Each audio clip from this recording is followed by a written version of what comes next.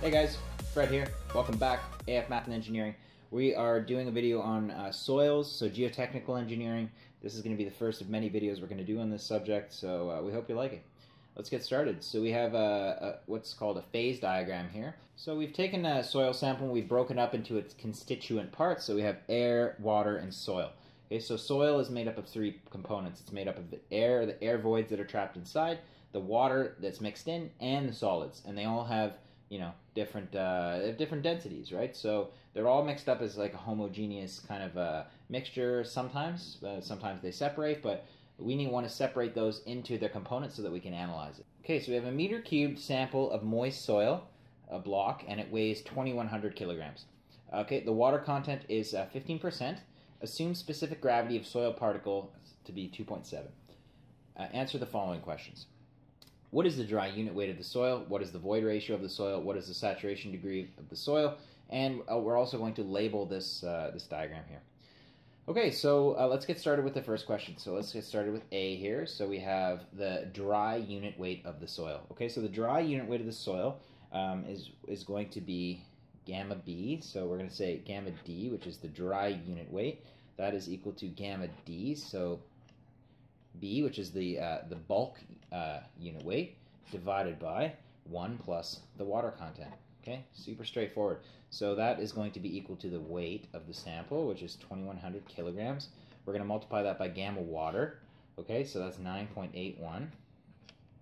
And if you want to include the units here, like all the units and that kind of stuff, you can. I'm not going to do it, but if that helps you kind of reason your way through it, which a lot of times it does, then you should definitely do that.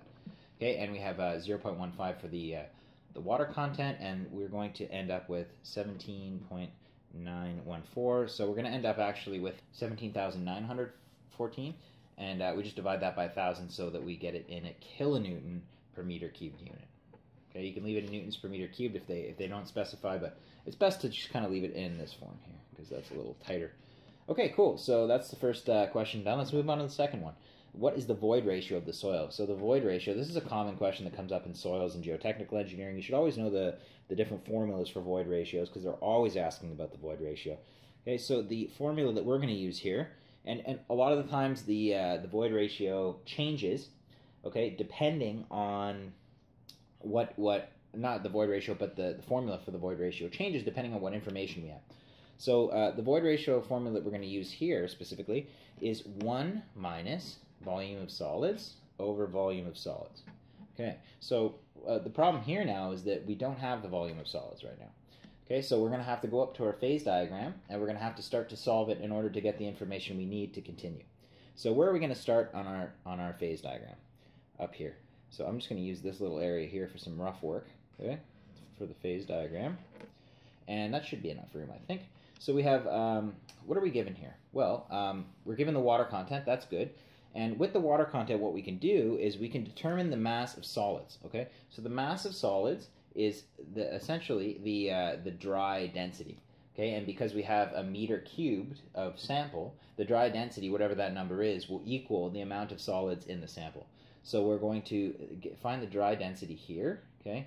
The dry density, or we'll just use rho actually, and that's going to be equal to 2,100, okay, divided by 1 plus water content.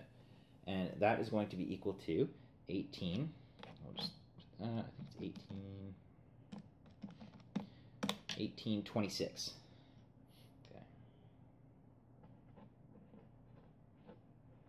Okay, so the mass of solids is equal to 1826. So this actually is a unit of 1826 kilogram per meter cubed. Okay, but we multiply by 1 meter cubed. The meter cubed will cancel, and then we're going to end up with 1826 kilos. So that's there. And well, the mass of water, we know that the mass total is equal to mass of solid plus mass of water. Okay, because there is no mass of air. Air has a very negligible weight, so we don't consider it. It has a volume, but we don't consider its weight or its mass. So let's go ahead and let's just calculate MW by using this formula. Okay, so we're going to have 2,100. Just move this to the other side and subtract. So we have 2,100 minus 1826. That's going to give us a mass of water of 274 kilos. Perfect. Okay, so that's pretty good. Now let's move over here. Now for the volume of solids, we can get the volume of solids simply by taking the mass of the solids, which is 1826, and we can divide that by the specific gravity. And if we multiply the specific gravity by 1,000, right? Because as we know, specific gravity is simply the density of anything. It can be anything divided by the density of water. So that's essentially the density of water is 1,000 kilograms per meters cubed, so that ends up becoming 2.7, and it's unitless.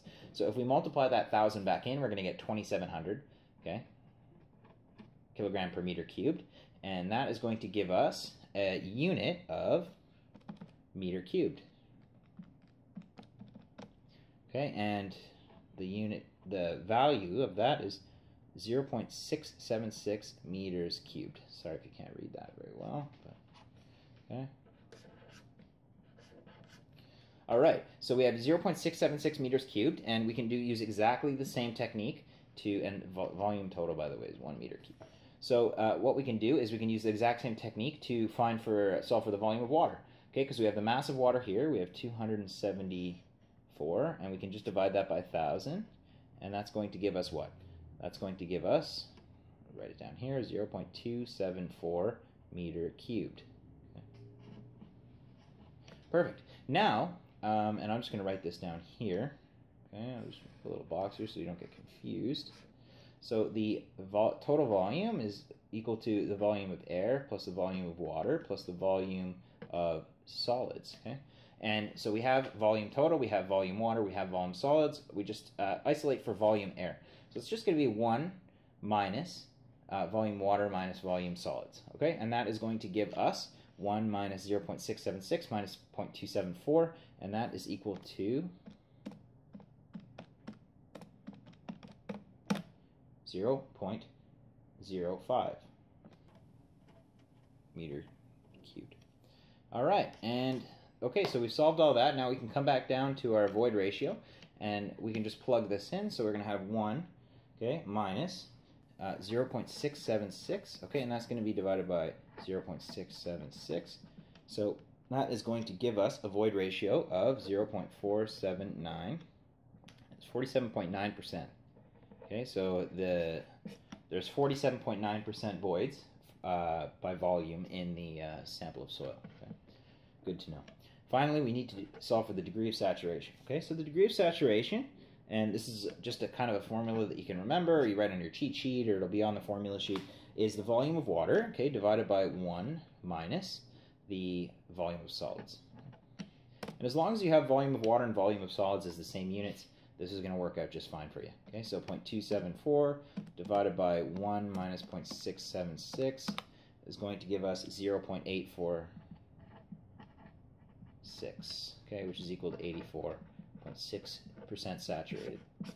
And that's it. It's really simple. So yeah, you know, that's a typical question you can like look for in a midterm, for example, in the first exam in soils and civil engineering. Hope you enjoyed it, and as always, like and subscribe.